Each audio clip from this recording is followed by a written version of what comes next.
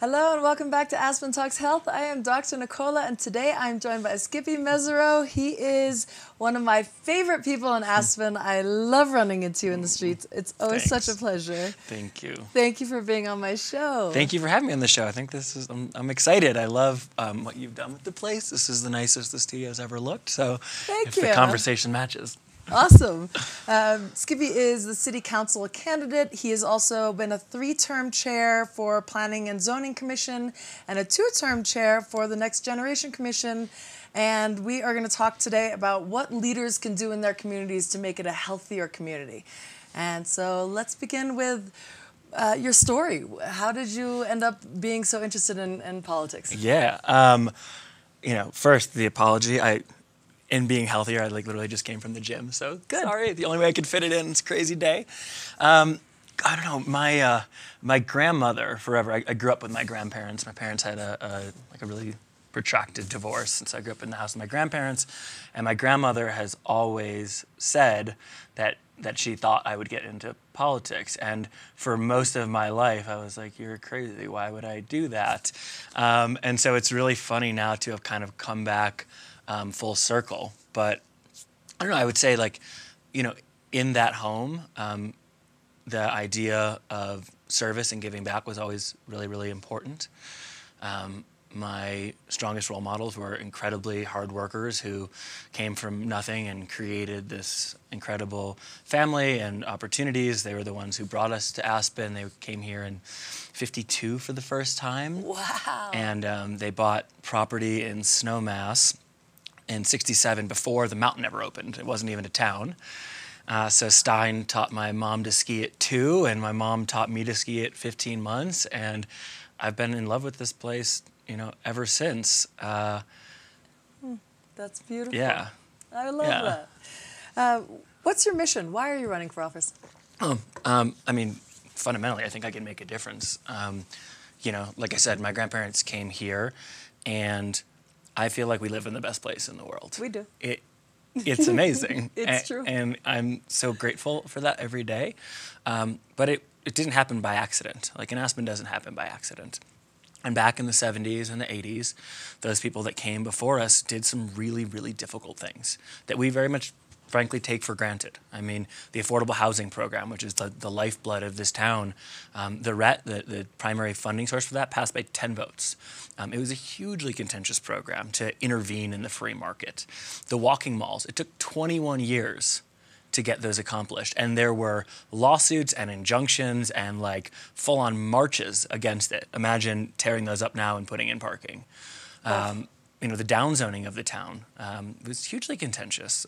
Open space. All of those things allowed this to be like a full community when the rest of the country has been, and really the world, has been sort of segmenting and moving apart. In Aspen, a place that frankly has a lot of wealth, which tends to drive that division sooner, we've been able to stave it off. But those interventions from the 70s and 80s are clearly wearing off, right? And so if you look over the last couple decades, our middle has been eroding.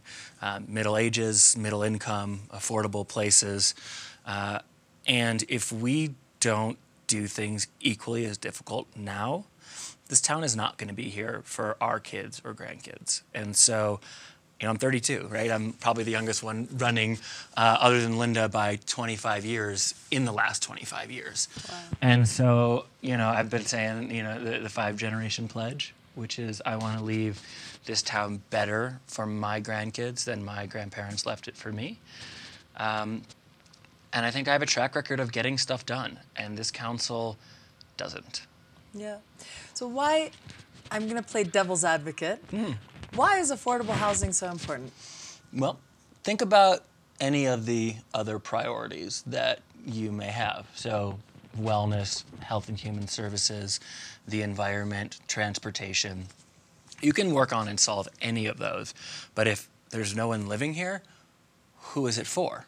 And if there are no employees, then there are no tourists. So both for the community as it views itself insularly and for the broader sense of community, which is those people that love to come and play here, without housing, there's nothing. None of it works. And right now, if we do nothing for a variety of reasons, we are on track to be another Vail with 85% second homes of only the ultra wealthy that are filled 2 days a week, or 2 days a year rather, and have their lights off the other 50 weeks. And there's no society in the world that succeeds with only the ultra wealthy and the servant coming from rifle. And by the way, if you think that that's acceptable, where I would argue at least one of the candidates running does, because he's wealthy and has sort of things settled, I think that's short-sighted. Yeah. The valley's going to double in population. Carbondale's pretty damn cool. People describe it as Aspen in the 80s. We're not long from the time where the economic rationale for somebody to spend 2-3 hours a day coming to Aspen as opposed to stopping in Carbondale or working where they live is not the primary motivation. And they eventually won't come. And then, this is Ashcroft and a failed experiment.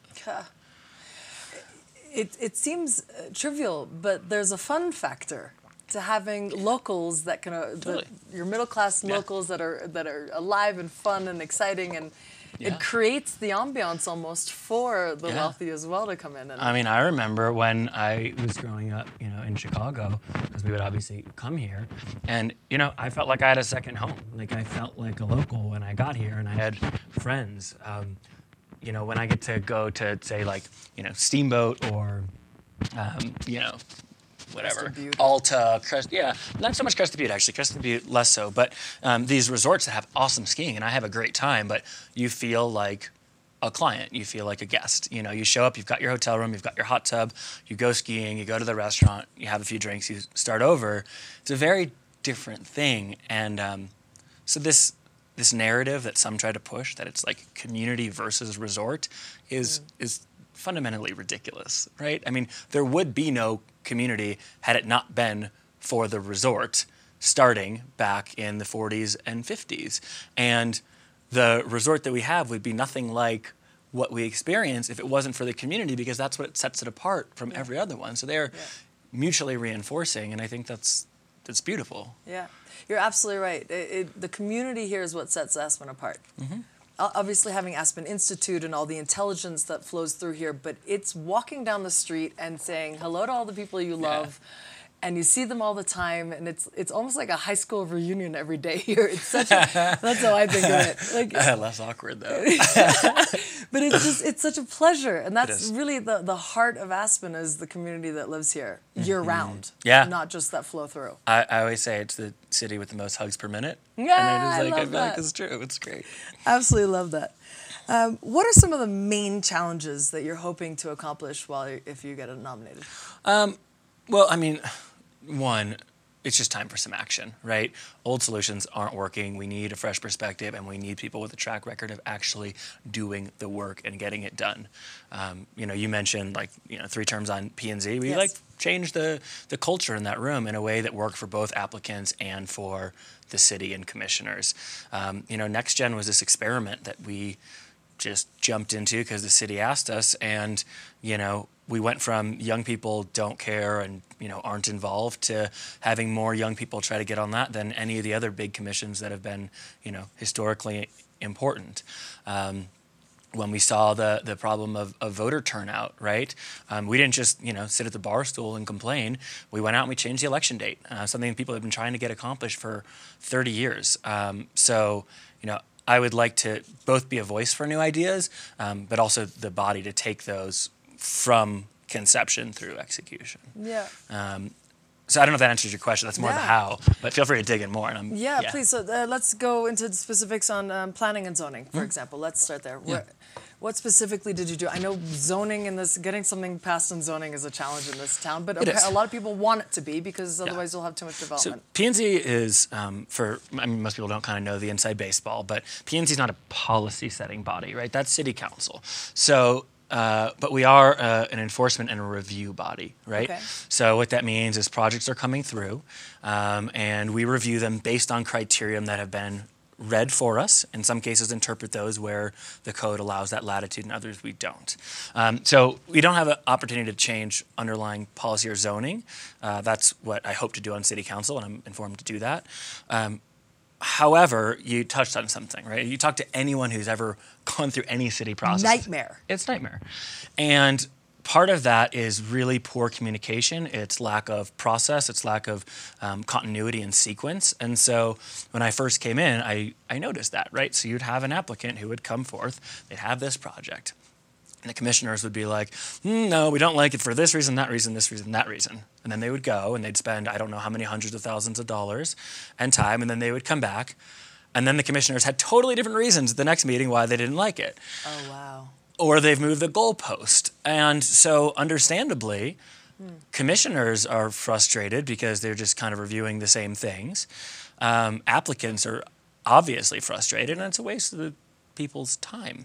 So, we tried to change that culture to one where, we took the premise of you follow the code, you don't interpret unless it's absolutely allowed, so that coming in what the rules and expectations are. There's less ambiguity. And then when you're in the room, making sure that we have a more discussion-based environment where we can tease out everything necessary to get to yes. So at the end of the meeting, you can just say, right, like, look, we appreciate what you're doing, but the code will not allow this, even if we love it, right? This is not allowed, so if this doesn't change, you're done. Alternatively, these are the 3 things we need to get to yes. Please come back prepared, or, you can take another option.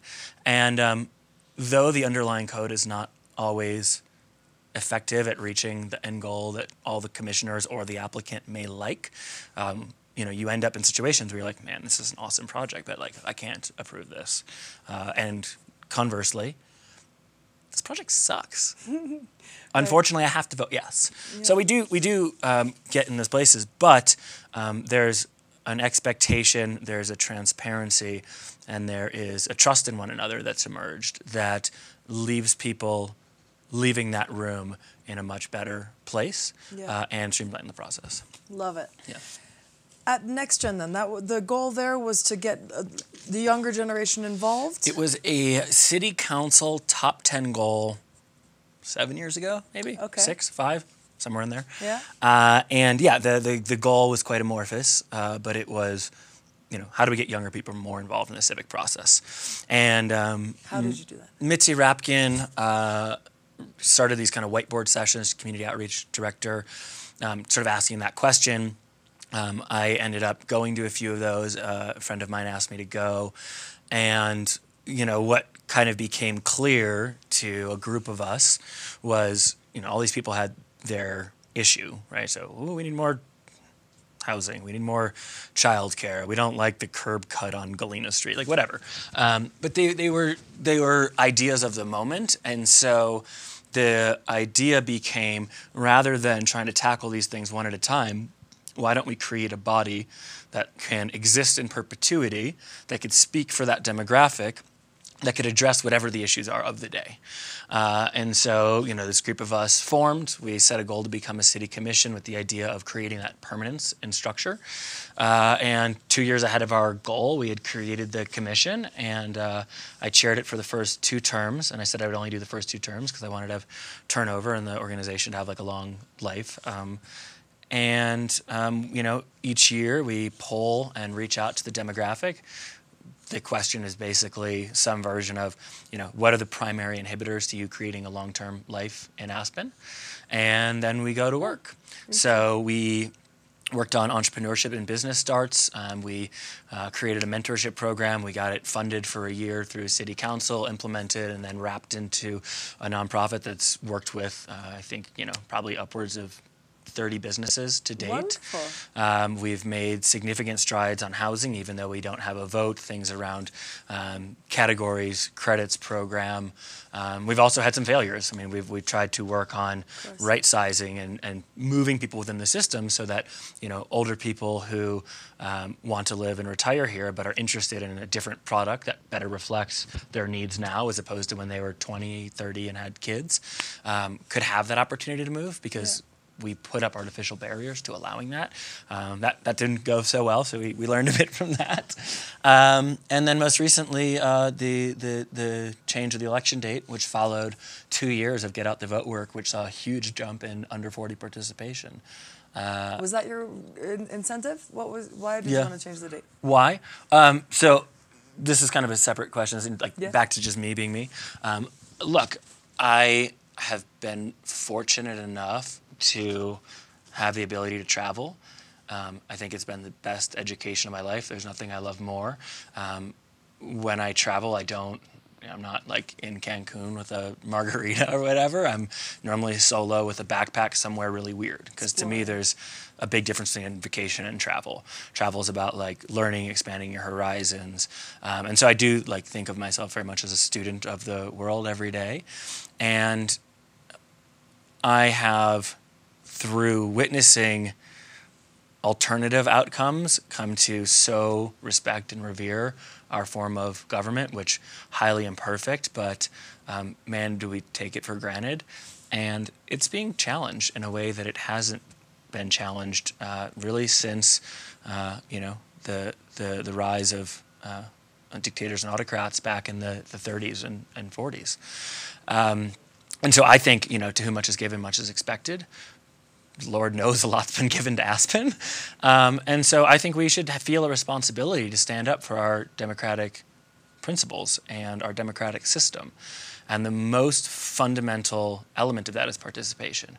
Because if everybody participates, then people feel vested in that community. They have agency. And if you lose a battle, that's fine, but you trust in the system and you continue, because trust is the lifeblood of democracy.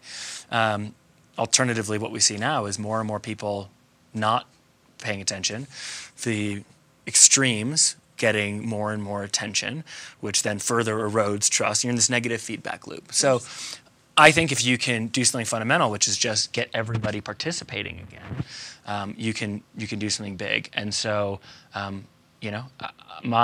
not much of mine, but as a 2A team, the election day team, our goal that was step one, but we want to be the first city in the country with 100% voter participation. Model something scalable here and let the rest of the world try it. And so it's something I'm really passionate about in terms of how to project into the state, the country, or the world. But concurrently, it's also better for Aspen. When we have, 1,700 people show up for a mayoral race, when 6,000 people are eligible, that's embarrassing. Yeah. So the date was more, because of the seasonality of this place, really. Oh, wait, you asked me a much simpler question. No, but I loved your answer. Yes. That was a perfect answer. So for the history of Aspen, our election date has been in May. Initially, so what? We're a year-round mining town. That's fine. When we reconfigure as a seasonal town, that becomes silly. Yeah. So 14 of the last 15 years, the single lowest day of occupancy for year-round locals is during the election. That's just crazy. Wow. So our view was any date was better. We ended up going with March because we went through a kind of 2-year process. We looked at every possible options. We did qualitative and quantitative analysis. We met with experts. Ultimately, we took the top 3 options to the voters, and we said, hey, which of these 3 dates do you think would encourage the most people to vote? The one they chose, by the way, was my third choice, but trust in the voter. They said 2-1 March, so we said, cool. I can't imagine it could possibly be worse, and if it's not as good as we hope, there's nothing to keep us from trying something else. Right. I'm very much a try it. If it doesn't work, iterate kind of guy, but this paralysis that we live in where we're like, oh, there's a problem, we can't do anything, No, good for you. Good for you. You mentioned something just prior about creating a mentorship program. Mm-hmm. That's wonderful. Yeah. What a great thing that other cities can implement as well. And helping, you're feeding the economy, you're helping people succeed. Yeah, I think giving a leg up to people is important. And not always for bad reasons, sometimes for good reasons, sometimes for bad reasons. But, we put a huge amount of roadblocks in front of our entrepreneurs, our business owners, our creative class. So at the bare minimum, we could extend back some resources to help mitigate for that oftentimes unintentional, sometimes intentional difficulty. Yeah.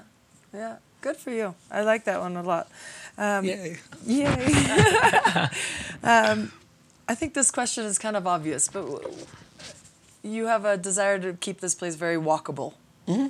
And of course, that's so valuable for the health of the community in general. Are there any other reasons that are coming to you that I'm not aware of? Well, sure. I mean, look, fundamentally, almost all of us are immigrants, right? And most of us came from large metropolitan areas, right? I don't know the number, but I guarantee it's upwards of 65%.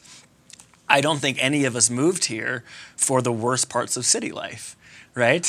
Like, that doesn't make any sense. Driving and trying to find parking? Yeah, so, I mean, I just think from a quality of life standpoint, I mean, it's no surprise to anyone who's done 5 minutes of research that, the old cities of Europe that are walkable lend to better mental health, physical health, communal health. So from a holistic standpoint, like, of course, that's better. From an environmental standpoint, it's obviously better. Do we really need 10 more idling Range Rover Sports? Like, probably not. I don't know. I don't. And nothing against Range Rover Sports. I'm actually a huge car guy. Like, I love cars. I like racing cars. So it's not like an anti-car thing for me, but, there is a broader argument about community health. Yes. That aside, we have to recognize that our most precious thing is space, right? I mean, we're at the end of a box canyon. We can't go out. We don't want to go up, and we can't go up, and that's a good thing, right? But it means that space is very, very scarce. And so I think we need to reframe the question, which to me is like, what is the highest and best use for that space? Because everything is a trade-off, right? And so where that shakes out will require talking to business owners, talking to community members. I don't think there's one perfect answer. But things like affordable business, right? Everybody bemoans the fact that we have increasing vacancy. I talk to business owners that we think of as successful every day who tell me, like, yeah, maybe I got 2 more years and I'm out. Because at the end of the day, if the box costs 50 grand a month, and you've got at best an 8-month season, we are never going to get businesses that are not backed by large international firms and that actually serve the community or business owners. So for me, I feel like the city needs to get in the business of creating cheaper boxes, right? Not picking winners and losers, but just creating the space. And so just use that as a construct, but not the only construct, right? There's 50 ways to get at it, but one of them is like extend the walking malls an extra block, create a row of micro business stalls, make the rest green space that could be open to the community. You could keep one small lane that could do on-demand delivery from the downtowner or let you bike, so you don't have an accessibility problem. In my mind, that is a higher and better use than a automobile that sits empty 20 hours of the day. Right? But it's a complicated situation because it is a trade-off, and you've got to figure out how to also accommodate someone who needs to drive or pick things up.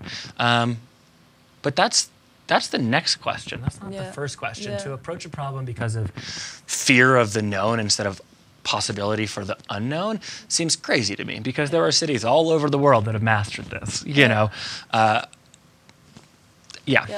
I hear from some locals that the concern is that the developers that come here that want to buy up the real estate and improve on it, then end up having the expectation of that they'll be able to charge a lot higher rent, and so it's almost. It prevents improvements in a way. Like, how do you develop and improve a town without then making it $50,000 So just so I understand the idea that's been brought to you, people's concern is that building A exists, developer X comes into town, buys this, and he's not able to redevelop because... No, his plan is to redevelop, let's say, but then his plan is to then charge astronomical rents, which pushes out all the mom and pops. Right. And true character of a place. Sure. I mean, that's not wrong. No, but it's a dilemma. Like, you want to improve a city, but at the same time, you don't want to lose the character. Right. Well, I mean, you can also ask yourself the question, how much of that is true market-based scarcity and how much of that is self-imposed, right? So one of my opponents, Burt Myron, right? He loves to tote the flag of affordable housing. By the way, despite campaigning against Burlingame and chopping units off of city projects that we asked for more density on. So, you know, look at the action, not the words. But and I think it's a very clever campaign technique, he says, right, I'm the only one that's for 100 or 120% mitigation for affordable housing. Right, that sounds great. Oh yeah, more money for affordable housing. Except he knows damn well that our initial goal was 60% in town. We're at 38% and dropping. So I think we have to reaffirm that 60% and actually go do the stuff to make it happen. But anything over that 60% is no longer a boon to affordable housing. It's an artificial tax on the downtown core that gets passed along to the taxpayer, because now you've just inflated the building price of that building by how many millions of dollars, and guess where that ends up? In the cost of your cheeseburger, right? So it actually is a very clever tactic to control growth, you know, disguised to make us think that we care about affordable housing. But so that same archetype, right? What are all the other restrictions, complexities that we put on every building that artificially raises that cost? Interesting. Right? And so part of it is our own fault. I personally think, and I'm open to being proven wrong on anything, I think we're probably too far down the rabbit hole already to correct that in a way that is reversible. Like, we could stop the bleeding. Yeah. I don't see us solving it in privately owned buildings at this point. I think the approach has to be to use city, community-owned land to address that. So whether it's the micro business stalls, whether it's a year-round farmer's market, whether it's a Christmas market on a park or some open space, but just creating that cheaper box. Yeah. I think that's the way to do it, because we don't have to fight all those headwinds. And depending on which approach you take, you could have the ancillary effect of reducing rent seeking at adjacent properties. Okay. Interesting. Very interesting. Skippy, it's been a pleasure having you on the show. Are we done? I know it goes so quickly. Is there any final thoughts that you have for other community leaders out there to help make their communities a little healthier? Yeah, I mean, care, listen, do the work. Like, it's, you know, people say showing up is half the battle, and it's not wrong. So focus your energy on the things that you actually care about, that will drive you. Listen to people, recognize that, you know, you don't have all the answers and you can be wrong, and demonstrate you care. And then do the actual work and be bold and brave enough to put things forward, even when some people might disagree. Otherwise, you just end up doing nothing. So that's what I would say. Good for you at your young age. That's You're what I so would wise, say. Skippy. Oh. Thank you again for being on the show. It's such a pleasure to have you, me. and I really hope you win. Thank you. I appreciate that. And I would just ask anyone who has enjoyed this discussion, Skippy for Aspen, FOR, aspen.com is the website, Skippy for Aspen. On Facebook, we post updates, upcoming events. We'd love to have support in the form of endorsements, letter to the editor, dollars, or time. That all make a big difference. Good. This will be the most pivotal election in several decades. And where we end up in 5 years depends on you showing up and making a decision. Love it. Awesome, you guys. Thank you so much for tuning in, and check out Aspen Talks Health for more information, and I'll put that contact info up there as well. Yeah. All right. Thanks for tuning in. Cheers.